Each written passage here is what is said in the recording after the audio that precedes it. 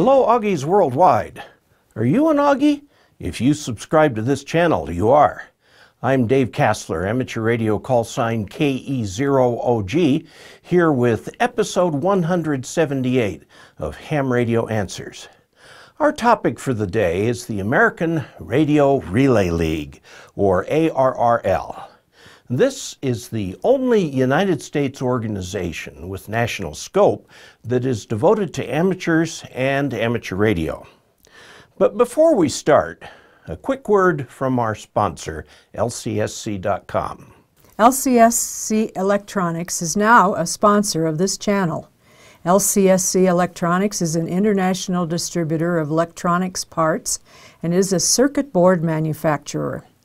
Please check out their websites at lcsc.com and easyeda.com. Now, before I talk about the league, let me point out I've been a member for over 40 years. I've often said that new hams should join the ARRL immediately, and I stand by that recommendation. The ARRL did not ask me to make this video. I strongly believe that the league is worthy of our support. I also again claim that you'll get more than your money's worth in benefits for joining the league. The ARRL is the only U.S. organization with national scope that is devoted to amateurs and amateur radio. Its mission is to advance the art, science, and enjoyment of amateur radio. It was organized in 1914 by Hiram Percy Maxim and Clarence D. Tuska, both of Hartford, Connecticut. The original purpose was to organize the relay of traffic, meaning messages, in a spark environment. In those early days of radio, even the most powerful amateur spark gap stations could transmit only a few hundred miles, and most amateurs far less. The word relay remains in the name of the league. Over the years, the league has accumulated missions. It added the mission of improving the state of the art among amateurs and was one of the organizations that fought to pry radio loose from the Navy at the end of World War I. Since then, the ARRL has led in many areas, including the move from Spark to CW and technical investigations of many innovations, such as new antennas. The amateur community provided the backbone of the military's communications capability in World War II because hams already knew Morse code and understood radio. Later, the league helped popularize single sideband. In more modern times, the league was a big pusher for volunteer examiners and a no-code tech license. It's currently working to create some more meaningful HF privileges for techs as an incentive to stay active in ham radio. Now, I will acknowledge that not all has been sweetness and light over the years. Some prominent hams have picked fights with the ARRL, and there is still a lingering resentment among some. Back when ham radio was a big enough business to support several magazines, critics used to say that the ARRL was just a publishing house and no more. Well, it certainly is a publishing house, but it is much more. The ARRL is oft accused of arrogance for the simple reason that it takes stands on matters. And if the stand it takes is different from yours, it's easy to feel they're out of touch.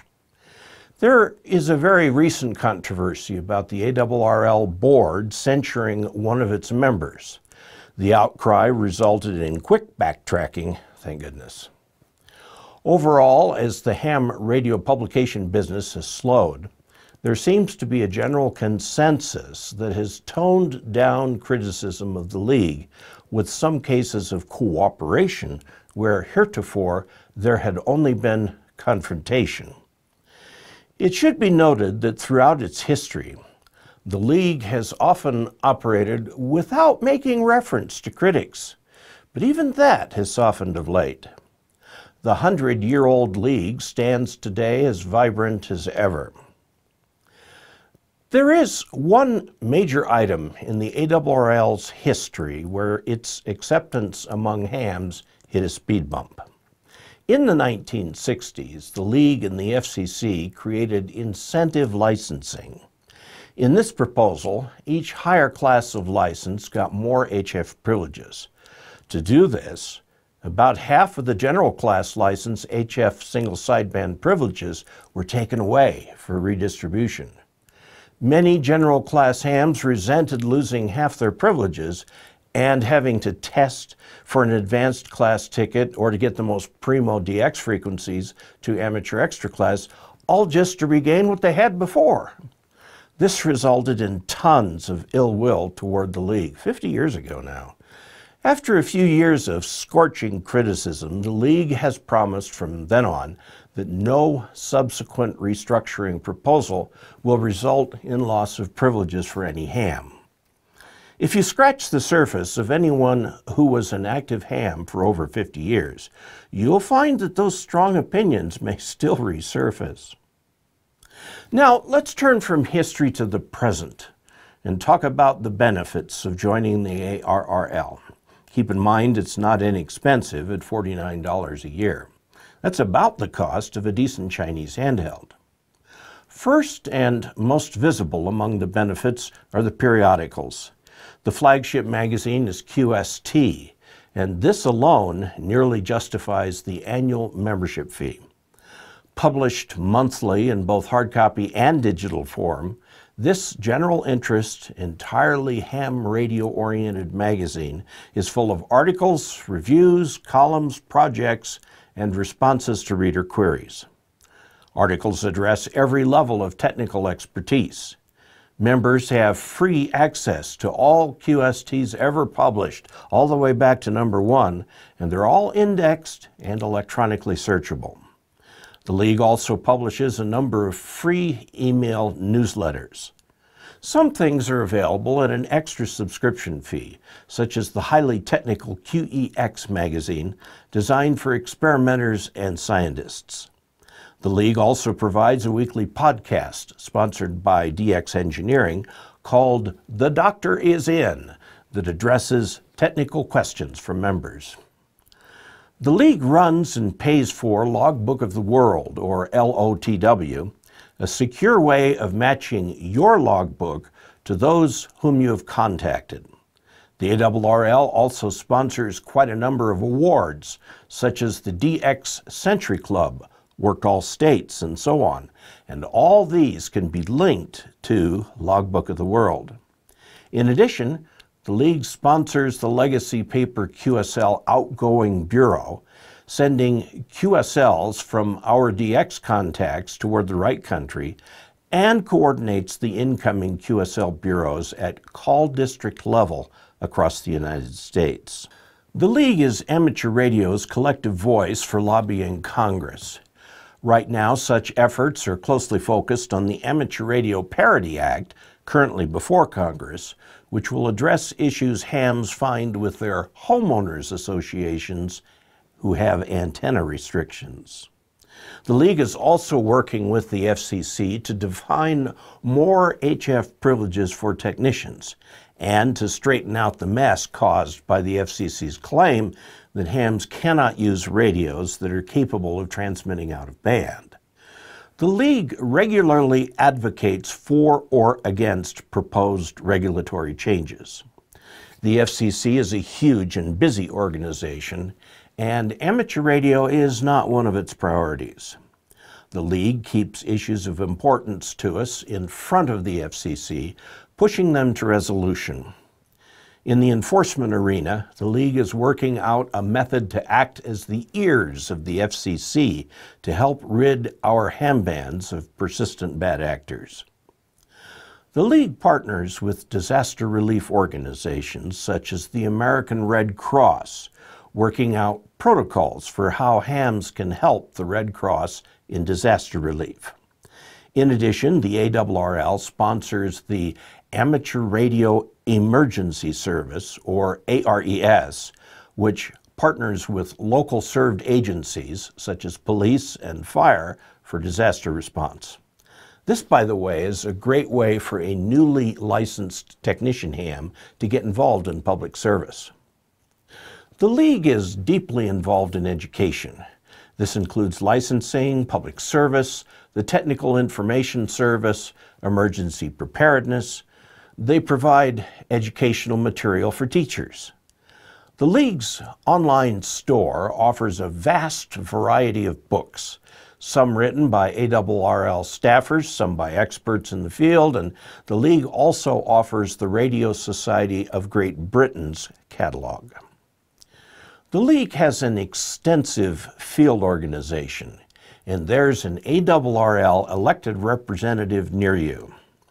Here in Colorado, the section manager is an old friend of mine, Jack Chiacha, WM0G, in the Denver area. As you gain experience, you may want to become part of this. The ARRL supports ham radio clubs across the nation, and ARRL-affiliated clubs receive a number of benefits, including the availability of liability insurance. The ARRL section managers are available to support clubs, help train leadership, point them to programs they can present, and so on.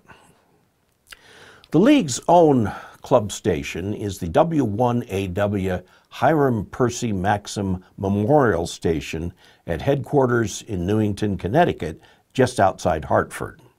It broadcasts code practice and news bulletins and is available for members to operate at set times during the day. I've had the privilege of a cook's tour of the station. It's an amazing building filled with history. The ARRL is by far the largest of the Volunteer Examiner Coordinators, or VECs. I point out in passing that I'm an ARRL volunteer examiner and have participated in over 50 test sessions. The League processes all the materials from exam sessions and feeds the results to the FCC all pre-digested so the FCC can issue call signs. The League funds several scholarships for young hams. The League runs several large-scale contests and operating events every year. The biggest of these is the ARRL Field Day, held on the last full weekend in June. Stations can be fielded by individual hams, informal groups, or, very often, by local clubs. Our Montrose Amateur Radio Club always puts in a big effort for Field Day. The ARRL also sponsors several other contests during the year and offers a monthly contest calendar that also lists contests sponsored by other organizations. The League operates an email forwarding service. For example, you can have an email address of your call sign at arrl.net, which will forward to your email address of choice.